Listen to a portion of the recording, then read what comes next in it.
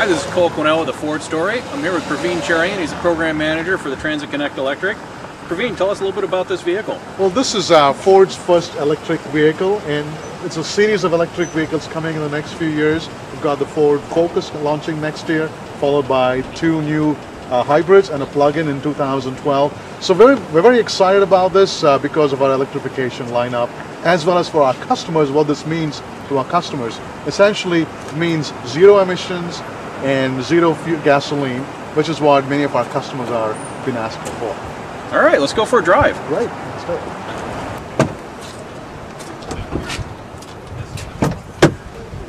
So as you can see, we're here in Chicago on a freezing cold day, and we're getting media in the car, and it's a great way to demonstrate the capability of this vehicle. So you get in, you key on, and you shift to drive, and here you go. You don't hear any engine noise. The vehicle is extremely quiet, and I can pull away here, and it feels and drives just like the regular gasoline Transit Connect. A couple of key things to note about this vehicle is it's the Transit Connect comes from our global portfolio of products. It's a global platform that we're bringing in from Europe. The same vehicle is sold in about 4 continents in 58 countries, and we're partnered with Azure Dynamics, who've been at this business of upfitting vehicles with electric drive and electric and hybrid powertrains for over 20 years.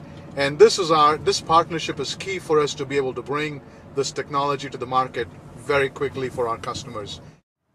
This vehicle is well suited for eco-conscious businesses, like say a florist that typically has a range of driving range of say 50-60 miles in a given day and serves a local community.